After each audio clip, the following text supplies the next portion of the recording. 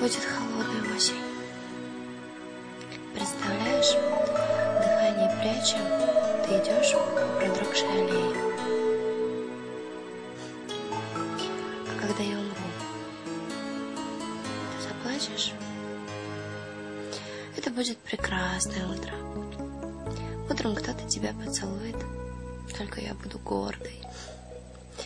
Как будто тот, кто умер, совсем не ревнует. Это будет совсем понедельник. Не люблю понедельники с детства. Целый день ты проходишь бездельник. Будешь путать и цели, и средства, обстоятельства.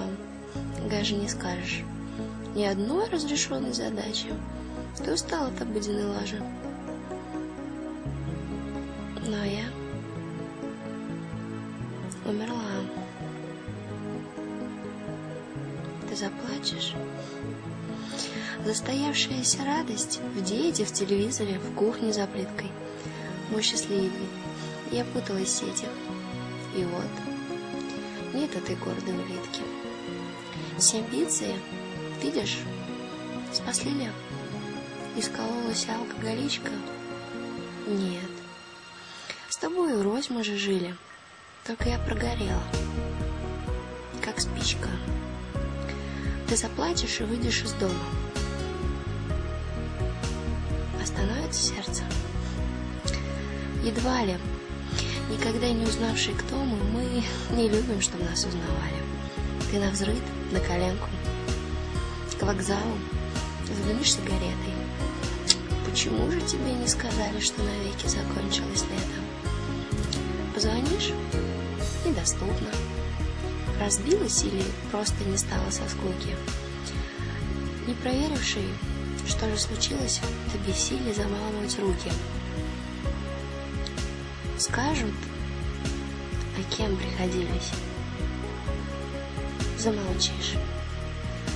И сломается датчик. И какие мечты там не сбылись, разве важно? Конечно, заплачешь. Вот за это, почти не помня, ненавижу тебя. Ненавижу.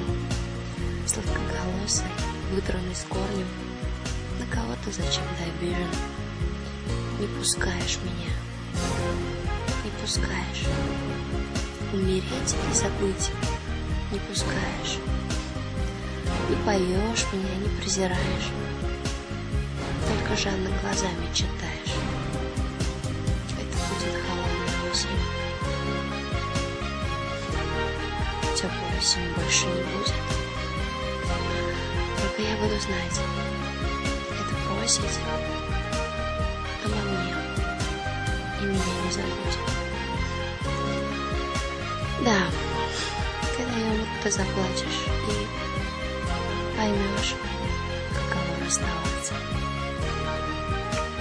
Только взрослый, глупый мальчик, обещай, и тогда не сдаваться.